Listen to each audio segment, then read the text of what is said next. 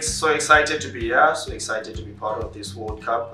It's a major tournament, and we're looking forward to, to playing on this tournament. Obviously, we'd want to get some wins and obviously show people that Zimbabwe hockey is back on the map. So we're looking forward to playing those teams, shock some teams and do well. And our main objective is actually to progress from the group stages.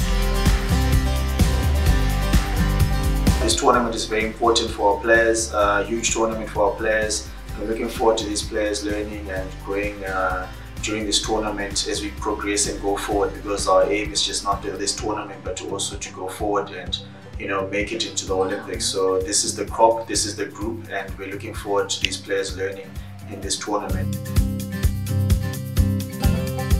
To all our fans out there, we thank you, we love you. Keep supporting Zimbabwe hockey. We thank you for everything that you've done for us. If you have time, watch the games at Watch Hockey and SABC. But yeah, go Zimbabwe. I know you've got our back and we're going to do well in this tournament. So thank you very much.